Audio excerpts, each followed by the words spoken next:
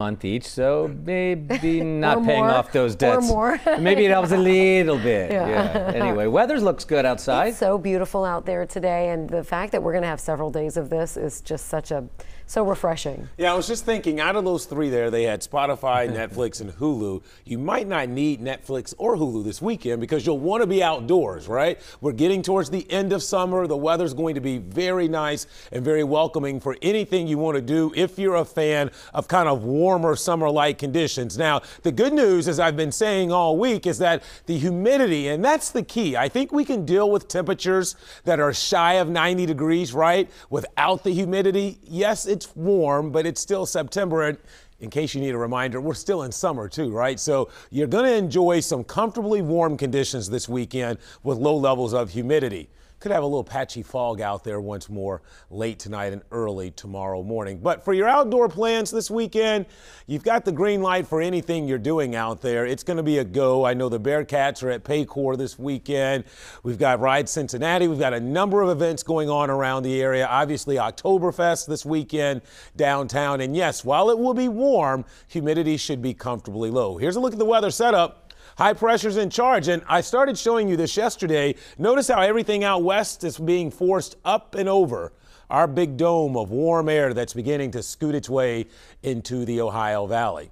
Now, you may have noticed this afternoon, you look up towards the sky, it's a little hazy out there today. Well, that's because we've got some of that smoke coming out of British Columbia. That's right, Western Canada and the western parts of the U.S. This big dome of warm air that's just kind of nosing into the Ohio Valley, it's been parked out there for weeks, so we're starting to feel some of the effects of that.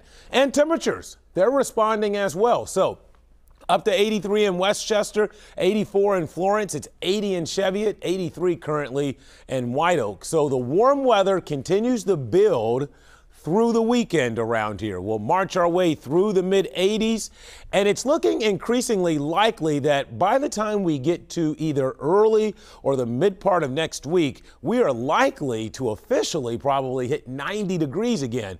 I do think after the weekend, it actually gets a little hot because we're going to throw the humidity in there with these warm temperatures as well. But mentioning outdoor events, great for high school football and the Blitz tomorrow night. It will be a little warm pregame. By kickoff, it should be pretty comfortable, and a fantastic Friday night is expected. So right now, officially here in Cincinnati, it's 82 degrees. We've got ourselves a little bit of a light northwesterly breeze at the moment. Temperatures range from 79 in Wilmington and Hillsboro to 81 in Springboro to 83 in Alexandria to 84 over in Versailles. So should be another comfortable evening out there once the sun goes down. Of course, it's setting now before 8 o'clock. So we'll be around 80 probably through about 7:30, and then we'll begin to slip through the 70s and down into the 60s we will go here tonight.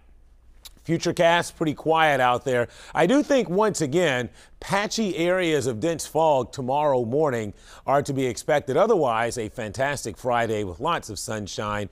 And as you'll see here, just not much to really show you because we've got very quiet, kind of late summer weather conditions anticipated for the weekend. And that means sunny and dry weather. 61 tonight. You'll be in the 50s again out in the burbs, so pretty comfortable out there.